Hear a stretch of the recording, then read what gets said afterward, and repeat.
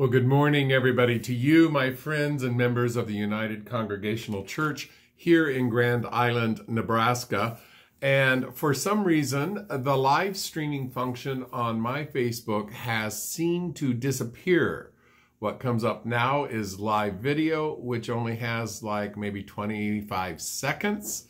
I realize that I can be long-winded, but 25 seconds is a little short to be able to deliver some type of a thought.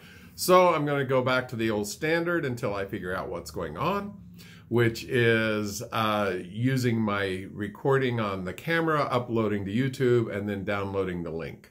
Anyway, this week has, the last 2 weeks actually, have been filled with graduations of my grandson, who graduated a week ago, Friday, from college, completing his undergraduate degree.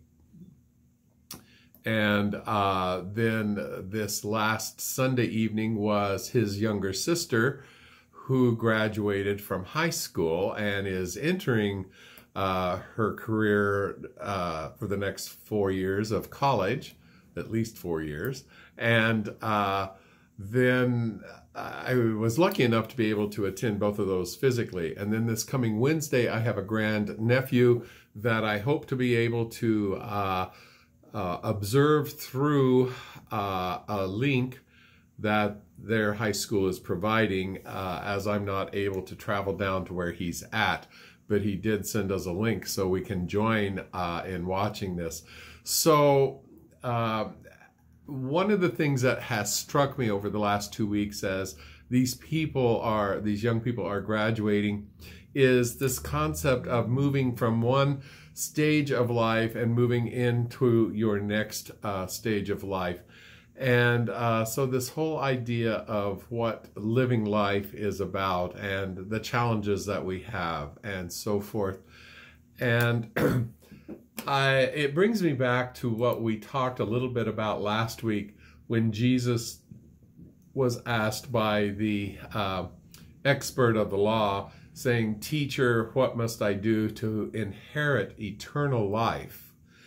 And so, of course, Jesus asked him, well, how do you understand the law? And, of course, the teacher repeated it back. To love the Lord your God with all your heart, mind, and soul, and your neighbor as yourself. And Jesus' response was, you are correct. He says, do this and you will live. And then, of course, the lawyer wanted to press it just a little bit further and say, but who is my neighbor? And of course, this is where we tend to dwell on, is that question of who is my neighbor?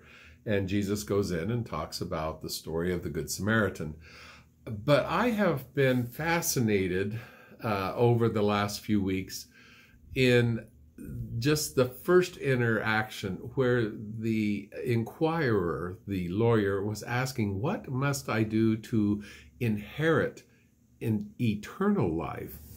And is this not the question that most people dwell on, is eternal life, okay? In other words, once this life is done, what must I do to continue to have a good life? And we call that going into heaven, or else for those people that we have concluded to be non-candidates for heaven, we have used the term hell or Hades.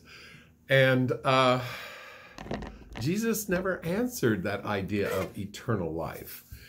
And I wonder how often we dwell about that question and the answer. Why did Jesus not respond by saying, do this and you will inherit eternal life? Instead, Jesus says, do this and you will live. I think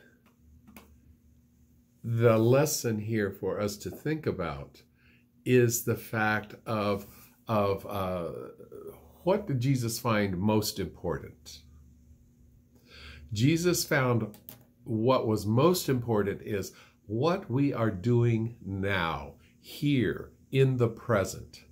Jesus never really talked much about the concept that we call about eternal life.